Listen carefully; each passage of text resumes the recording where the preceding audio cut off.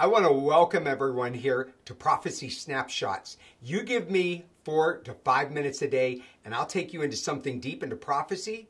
Now, I want to remind you that you can go to our website and start right from the very beginning of the rapture of the church leading up to this day.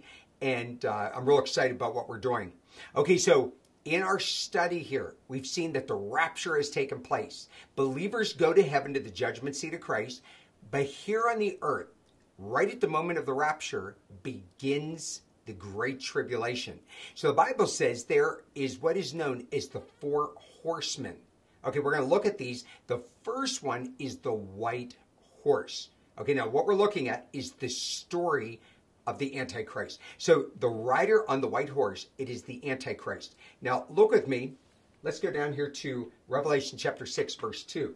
It says, "And I saw and beheld a white horse." Now, just so you know, white stands for peace. Okay, we all know that. So he comes in great peace. And then it says, and he that sat on him, which is the Antichrist, he had a bow and a crown was given unto him, and he went forth to conquer. Now, I want you to take note that he goes to conquer the world with a bow, but he's missing an arrow, right? Okay, so what's that tell you? He overtakes the entire world through peace. He's the good guy.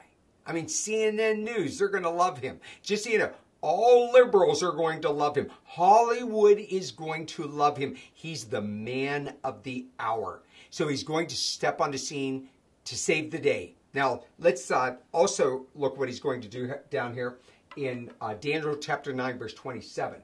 It says, "And he shall confirm the covenant with many for 1 week." Okay, now, the book of Daniel, I'm planning on doing in time here, just the way we are. The book of Daniel will tell us that there is what is known back in the Old Testament as a week of 7 years. Okay, so we don't have time to get into all that, but when it's talking about this in Daniel, 1 week, it's talking about 7 years. So the Antichrist is going to come and make a false peace for 7 years. With who? With the Middle East. Okay, now this is really interesting. He's going to make a peace pact, not only with the world, but between the Muslims and the Jews. Now, I want you to realize this was written 3,000 years ago. So right now, the biggest threat that we have in the entire world are the Muslims.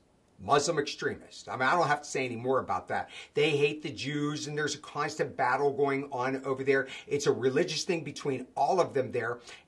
But he's going to bring peace between the two of them. He's going to bring this peace treaty between the Jews and the Muslims. Now, we're going to look more at that tomorrow of how he pulls that off. This is really interesting because when you hear what he's going to do, we're seeing this unfold right now at this very moment. But what I want you to take note of it, the Antichrist, he is a liar. I mean, he is. He's just a liar. He's going to tell this big lie of what's happened to these multi-millions of people. Now, I want you to realize that believers are conservatives. If you're living for God, I mean, you're not for abortion, you're not for gay marriage, and all the conservatives will be gone, the majority. All believers, the troublemakers have been taken out of the way. We don't know what that great lie is he's going to tell, but he's going to tell a great lie. He's going to ooze with charisma. He's going to ooze with charm. And anyone that is a non-believer and for a liberal agenda, that they're just going to think this is great. Okay, he's going to be an intellectual genius. He's going to be an oratorical genius.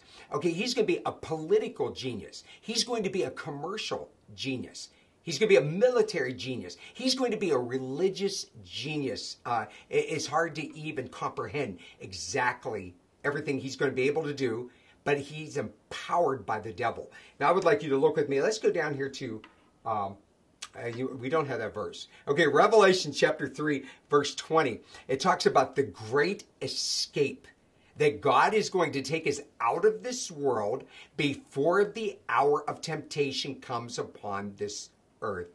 And thank God for that. Just like Noah and his family, God gave him an opportunity to get on a boat and to escape the great flood. Listen, everyone is going to run out of time.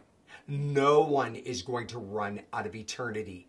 So we need to prepare for that, which is never going to end. But you know what the truth is? Most of us squander our time living for this, which will never last. Listen, everyone is going to run out of time, but no one is going to run out of eternity.